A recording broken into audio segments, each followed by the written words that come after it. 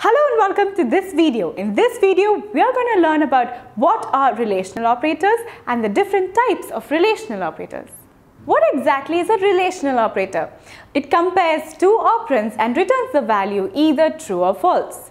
You have 6 different types of relational operators. Let's look at each one of them in detail.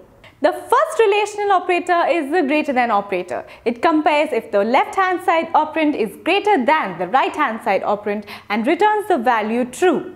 You can try changing the values of A and B and see what results you get.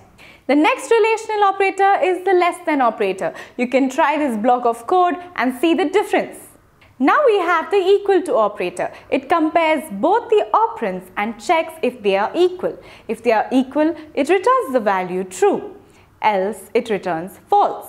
You can try the block of code and see what results you get.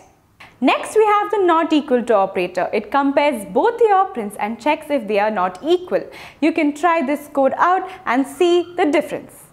Next we have the less than equal to operator. It checks if the left hand side operand is less than or equal to the right hand side operand and returns the value true or false based on the condition. You can try this code and change it and notice the difference. Similarly, we have the greater than equal to operator. It checks if the left hand side operand is greater than or equal to the right hand side operand. You can notice the difference on the screen and try it out and see if you're getting the output true. Now we've covered all 6 relational operators. It's time for a challenge. The first challenge you have to do is try to fill in the print statement with the correct relational operator to get the output true. I'm sure most of you all have got that right. The operator you need to use is the less than operator.